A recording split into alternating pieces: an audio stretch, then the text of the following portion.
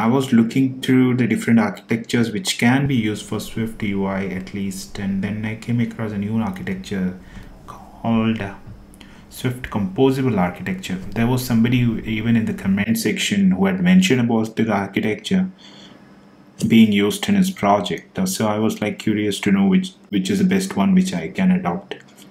But then I went and saw Composable Architecture is something which is pretty new for Swift UI, and even I think it's being used even for Swift, I guess. And so I was curious to know what is so different about this architecture compared to all the ones which I have used already, something like MVVM, Viper, MVP, and even MVC. We can call it an architecture. Then this one, even Redux. I have been using Redux recently for all the React Native and React projects. So I was wondering what is so different about this one.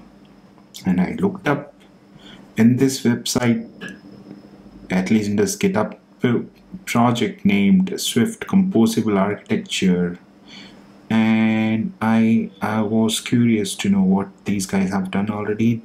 The Composable Architecture is a library for building applications in a consistent and understandable way with composition, testing, ergonomics in mind. It can be used in Swift UI, UIKit, and more. Okay, so they were pretty much focused on Swift and Swift UI. So I just got to see what is so different about it. What is a composable architecture? If you look at it, the library provides a few core tools that can be used to build applications of varying purpose and complexity.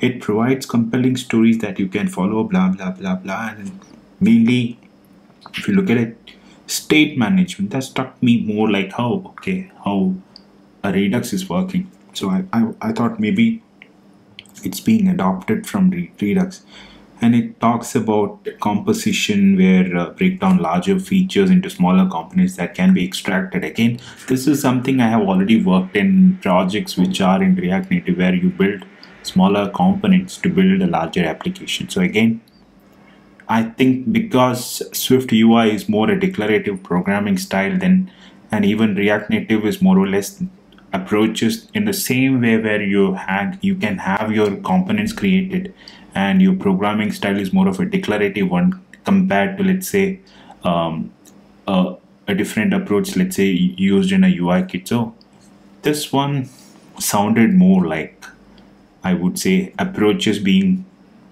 adopted from something like a React Native, or even Angular maybe.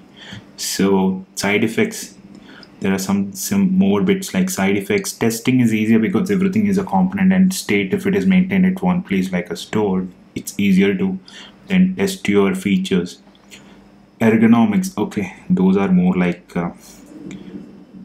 fancy things maybe. So they have built a whole project, different examples, I guess, part 1, part 2, part 3. If you are interested, maybe you can watch these episodes to understand what this is all about.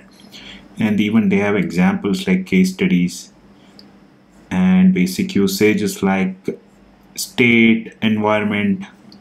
More like state is something you already know. Maybe in Swift UI you have states, variables being declared.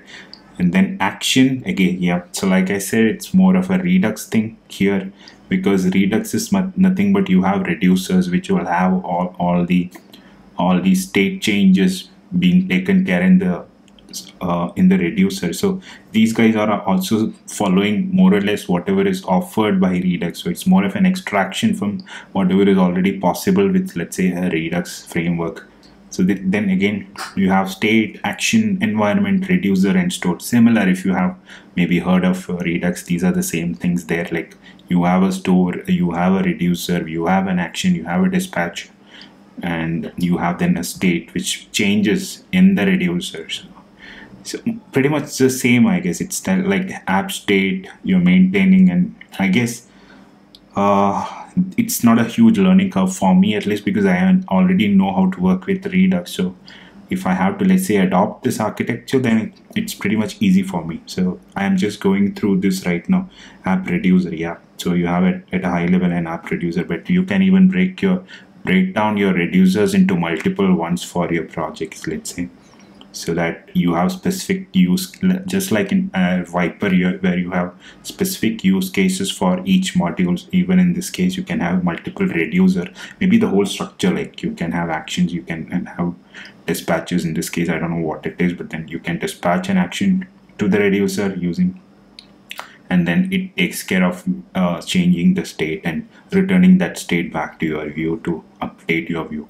So this is what I think even these guys are trying to adopt here. It's more of a Redux, which came from the guys from Facebook. Maybe it came as something called as Flux, and then it got transitioned to Redux. So that's what it is all about. I think it's nothing more than that. And even the examples here, it's more like how whatever is done on, let's say, React Native projects, where they mostly explain about increment and decrement of the states, and it gets stored in the stored in your state.